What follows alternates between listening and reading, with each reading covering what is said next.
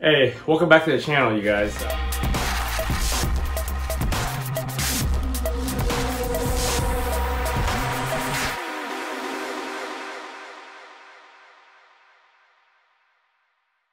On today's episode, what I'm going to do is I just picked up these new VLAND headlights. They've been out for about a year now. I've been kind of eyeing them. I was going to pick them up, one of these days just to kind of test them out. Before these came out, I actually built myself a set of 2011 DRL headlights. I used the depot aftermarket ones. I retrofitted them with LED projectors. I retrofitted the LEDs and the LED strips so they would be brighter than the OEM ones. And I put a lot of work into those, and I kind of like that look. But recently I saw these VLANs online on sale for a price I couldn't pass up, so I picked them up just to do a quick review of them. I'm gonna do a really in-depth review. Bake them open, take them apart, see all the components inside, see the build quality. I just show you guys what's inside of these things. I know that they've gotten a bad rep, from a lot of people. A lot of people love them for the look and the sequential turn signals and the DRL and all that, but people hate the output, they hate the high beam. They just hate the overall quality, the hit or miss quality on them, I guess, because some people have leaking problems, other people, they're fine with them, but I guess it depends on the weather climate you're in, how much rain you get. So I'm gonna open them up, see, look at all the seals, see how well that's all done. Once I'm done with that, I'm gonna put it all back together. I'm gonna install them on my car. I'm gonna take actually light level readings of an original OEM, actually I had it right, my original 2007 OEM projectors. I took out the headlight already. I still have one of my original Philips OEM bulbs in them. So that probably simulates better what you guys may have on your vehicles, depending on how old your car is and what condition it is and how old the bulb is. But these, I think I switched to Osram CVIs at one point, so they probably had like 5 or 6 years on them, so they're more likely what kind of output you would get out of your car. So I'm gonna actually measure the light levels against the garage with a light meter with this guy. I'm gonna measure it with that one, and I'm gonna measure what's on my car now, and kind of give three different readings to see how that all stacks up. But in addition, I didn't really buy these headlights originally to keep them anyways. What I'm going to do on this channel, for all you guys that are watching my channel and subscribing to my channel, once I hit 5,000 subscribers and 20,000 views on these headlights or this video that you're watching right now, I'm going to go ahead and give this away to my viewers who registered for the drawing. So go ahead and email me at tunerwithkids@gmail.com. I've got it right here listed. And email me your YouTube username, and then I'll have your email. Then I'll put you on the list for the drawing. And then don't forget to subscribe over here with the subscribe button right now to the channel. And that way, once I hit that was it 20,000 views and 5,000 subscribers on the channel, I'll go ahead and do the drawing. I'll have a video of it, and I'll end up drawing 4 or 5 people, and I'm probably just end up throw a dart at the wall or something to determine who the winner is. The only thing I ask is that since I'm giving them away, that you pay for the shipping. So if you're in the US, that's much easier. If you're overseas, if you're willing to pay the overseas shipping to get it to you, then you go ahead and register, and if you win, then we'll talk about it then. But it's much easier if you're in the US and do it. But I want to give back to you guys that are watching my channel and subscribing and then watching all my DIY videos. So let's go ahead with the review now and unbox these.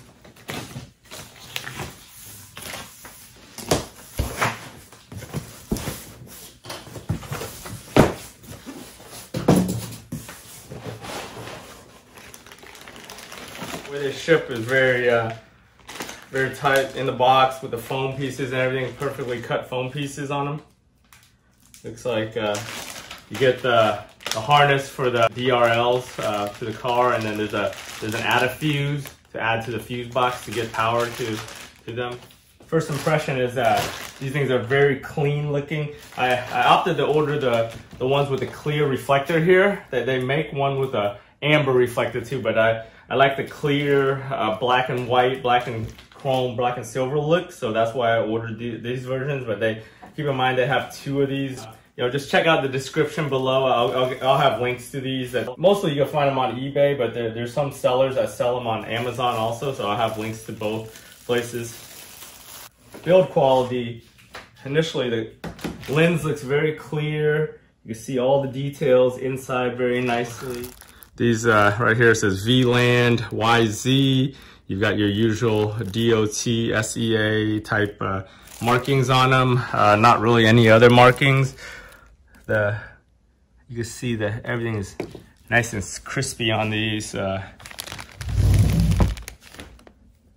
like, you know, the seal on it. Use your regular headlight. Looks like the headlight butyl seal on it. One thing I noticed that right here, some of the double-sided tape for the rubber looks like it's coming loose, but nothing, a little heat and just pushing it back in won't fix. I think this piece was right here, I saw was coming off when I was initially opening it up. Looking at the lens and everything, looks nice and clean here. One thing I did notice, looks like I don't know if this looks like an the auto level motor is actually on here, which is kind of surprising because I was expecting it not to have an auto level motor, but this looks like an auto level motor because it has a harness going into it. This is an auto level harness right there. It goes into the plug. I could definitely tell the plug is very lacking on the number of wires compared to the OEM one. You've got your ground, high beam, low beam there, and then you got the wires for the 3 wires for the auto level motor, and then the turn signals. That's really all I see on this wire. Must be the DLL wire, which is a separate wire that you have to run to the car. So overall, very simple. It did seal this with looks like hot glue, which I don't think that's a car-approved method of doing it. With the OEM, you just have those rubber gaskets or grommets in there, would do the job, but they kind of went overboard and did that one. So very interesting that they have the auto level motor. I didn't expect that. I thought it was going to be a static setting on that one. As far as adjustments goes, headlight adjust. So this looks like it only comes with the vertical adjustment here, which is, I don't see any other adjustments. Unless, I guess this counts as an adjustment too, but this is not accessible on the vehicle. On the OEM setup, that is actually the horizontal knob to adjust the horizontal height of this. Usually the vertical knob would be somewhere right here, but they don't have that on this version of the headlight from them. The plastic looks, your usual China plastic on that. So I'm taking a look at the bottom side of here. It looks like they have the LED driver mounted on the bottom here, so it's external to the headlight, which is good if you have to service it or anything goes wrong with it. Looks like you have used to be a hole, or should have been a hole here if they needed it's for a wire harness or a turn signal or something.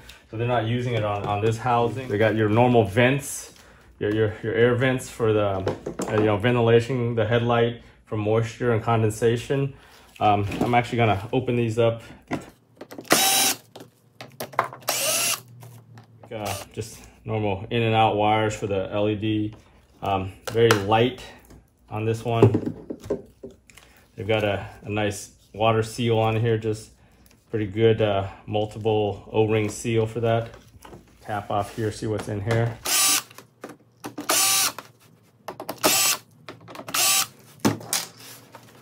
Access to looks like the back of the LEDs, each LED projector, and then the wire harness for each one, probably for each LED chip there. It's not the same as the OEM auto level. I actually took the OEM auto level down right here. The OEM auto level is actually sits in the hole, and then this ball joint pops into a leveler on the headlight itself. But so it looks like since they eliminated the adjustment screw on the top here, they're actually using the bottom as the height adjustment screw. So it's actually connected to a rod, the adjustment rod. If you look at closely on the back side here, so you can't Yeah, you can't just pop that right out like the factory OEM one. So it actually sits in just like that. And I've actually seen these on other aftermarket plug. The plug is also different. The factory one uses 4 wires. This one only uses 3 for the auto level on that. So that's, I don't know how that corresponds back to the car and if it really affects anything on the blinking. Most people, if you have auto level or AFS, you pull the fuse anyways. For 2011 and up, actually with this being here, if you have HIDs now, you should be able to plug that in and the auto level will actually work on that on your car. You know, it'll actually adjust up and down when you start the car up like it's supposed to.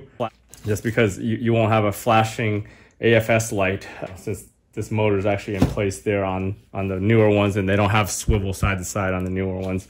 I'm not sure if the 2011 DRL OEM ones are by Xenon or not, but I know the 6 to 10 HIDs, these normal ones, are by Xenon. So I'm gonna do the test with this projector to kind of simulate the factory HIDs output. I've got my original Philips bulb right here, the brown one with the brown ground wire. This is the original Philips that came with the car that I replaced when it was about 5 or 6 years old. And then these are the Osram CBIs, which are cool blue intense bulbs. I got these when one of my OEM bulbs burnt out, the other one burnt out. So I got these from retrofit source back then. They've got some hours on them. I used them for maybe 2 years, 2.5 years on the IS, and then they've been on my Sienna for about a year and a half now. So we do a lot of night driving, so they've got some hours. If you can't really see it in the camera, but the salts, you can see the salts are kind of starting to get near the end of their useful life when you look at the inside of the capsules. So I'm gonna test them to see how well they do. They compare inside that projector at the same distance and measure the lux output on them.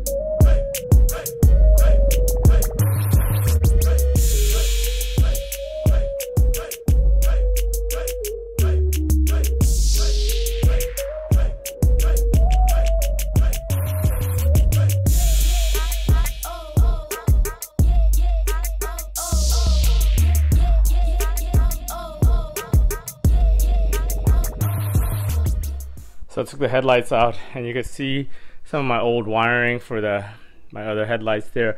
I had a little time delay, 10-second relay for my DRLs. I had some other wiring. This relay was for the dimming circuit on my DRLs on the other headlights that I made. I had one on each side. It switches between high and low on that LED driver I was using for that last retrofit I did. And the rest of the stuff is just really I used to have some little LED scanners inside those other headlights that failed due to heat, so that I had that where it would trigger on when the DOLs were off and the car was off. So I'm just gonna leave all that right now in place. I'm not gonna use any of it for the new headlights, but I'll still leave them there. As for these depot halogen DRL headlights that I retrofitted with the I-lens projector, they're still in perfect condition. There's really nothing wrong with them after about 2 years of use. When I was taking them off, I did notice some little stress cracks right here where it mounts up to the top of the fender on each one where the bracket goes. This one, yeah, you can see right there, there's like a little stress crack. On my last retrofit, I actually had a little leak up here. I had to take these apart and reseal them with some more Buto. So you can see right here, that's where that was. It was poorly formed when I put it back together the initial time. See, I used those Morimoto brackets to kind of hold the headlight together last couple of years. So I think I've got 3 of them on each headlight, and they've kind of worn down over 1.5 to 2 years of use. So right now I have to transfer the brackets and all that stuff over to this guy so I could use it over here.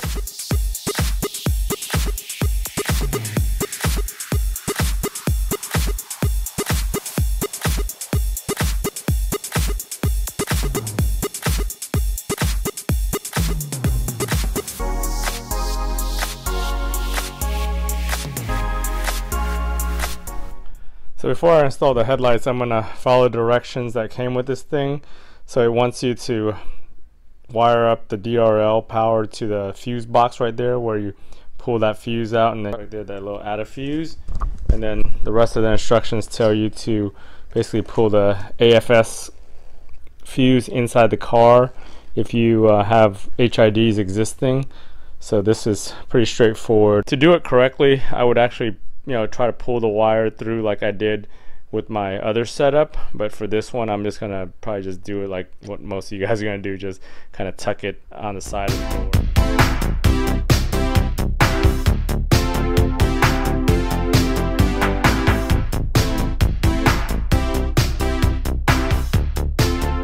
So I installed it. One of the things I noticed is that the one that they give us it's this right here. So it's a blade type that kind of goes all the way in.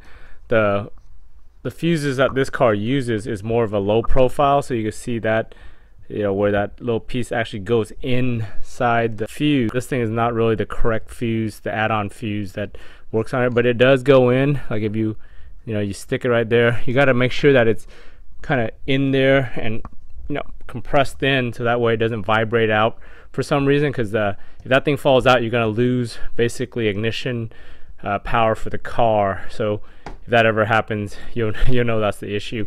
On my setup, I try to use that ignition. Ignition is this last one, and then this 10 is the electronic fuel injection. The way I had this, where I try to get it like tucked in there perfectly, because if you turn it the other way, the wire gets in the way right here. Unless you trim this little spot with the Dremel, it won't fit in there. So I ended up using electronic fuel injection, which is also kind of an accessory. The only thing with the electronic fuel injection is these cars, usually in the middle of the night, they have a timer setting where it primes the fuel pump for some reason. I know this car does it and my Sienna do it. So every night it'll come on for like 10 minutes or 5 minutes, and it'll actually, the DRLs will be on and all that. But it's not a big deal. It's not on and out long enough to drain anything. So, but yeah, for this setup, I'm just gonna use that fuse spot that they want for the ignition.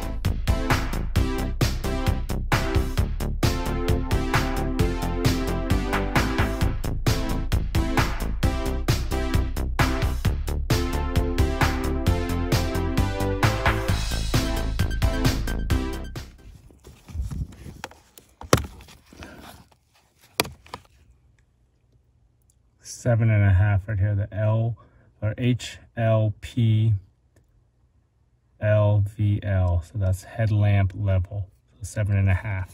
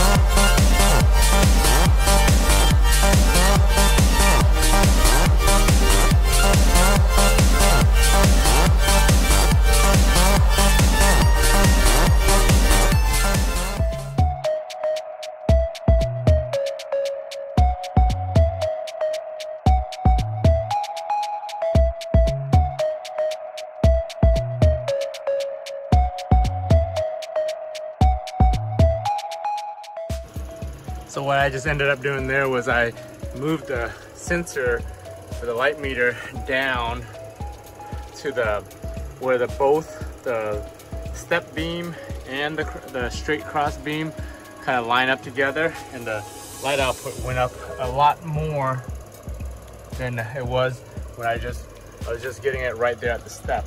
So since these are dual projectors, those are probably a better gauge of the output where the two beams meet. So you got 780 right here.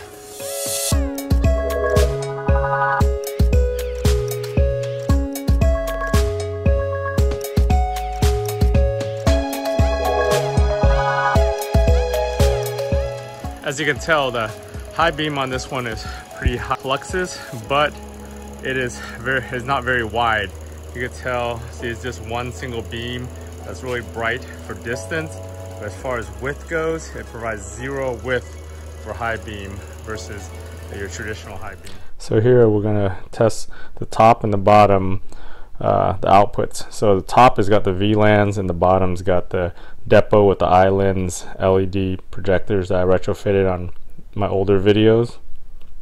So as we pull out of the driveway, you could tell the VLANs are pretty spotty. That's because of all the different, there's 4 projectors and 4 different beams, so you kind of see the streaks on the ground, where the bottom with the islands, you can see that it's just concentrated, kind of, the hot spot right in the center. And then the width, as far as the width, you can't really tell on the camera, but in real life, I think the islands retrofit is much better. The output on the VLANs, it's decent, but it's not HID equivalents on your IS. It's going to be better than halogen, I can tell you that, but probably not better than your HIDs with brand new bulbs. If you guys saw the comparisons earlier, you could tell the difference really on the islands versus the used or aged HID bulbs. But here, side by side, you could kind of see the difference right there. So we'll pull back into the driveway right here, and you'll see again on the garage, and see the cutoffs, and you can see that on the top right here, the VLANs are kind of streaky from the reflection off the silver, where the bottom it's a little bit more uniform on the island. Got it all installed during the day now. Excuse the dirt on the car and the pollen and everything. It is pollen season here in North Florida, but yeah, this is with the lights on during the day. You can see, I don't know if you can see in the camera, but yeah, the demon eyes, you kind of see it reflecting off the chrome and everything, and then in the projector itself. As far as the fitment of these VLANs go, they fit pretty well. I think I had a little hard time getting some of the bolts to line up correctly on mine, and then just even the edges here, like right here, it's a little gap there that you can tell. There's some gap here. Some of it might be just my fenders being flared out from being low, but my depots fit a lot better in this. And this bottom part is just the normal bumper gap that I've been experiencing with mine, like where the bumper doesn't clip into that lower bracket right there. Same on this side. Over here fits pretty well right around the edges, and up here too. So yeah, this side I've always had a gap because of the way the fender flares out from my wheel rubbing. So my stock headlights and the depots had a little gap, and still have a little gap with these. You saw in the video I was trying to put in that little block that sits behind this bumper, but the block wouldn't stick, the 3M tape, because it's kind of greasy, so it didn't stick very well. Oh yeah, got everything back together and it's looking nice. See, all the DRLs working, custom DRL working. That third projector that's kind of just glowing. It's not putting any output, but it's glowing, so it looks much better than it did without it out of the box. I really like these things. I wish I could keep them, but you know, once I get those 5,000 subscribers and the 20,000 views, you know, one of you lucky viewers are gonna get these. Check it out. Just follow the directions I had at the beginning of the video, guys. Got the sequentials all running now too.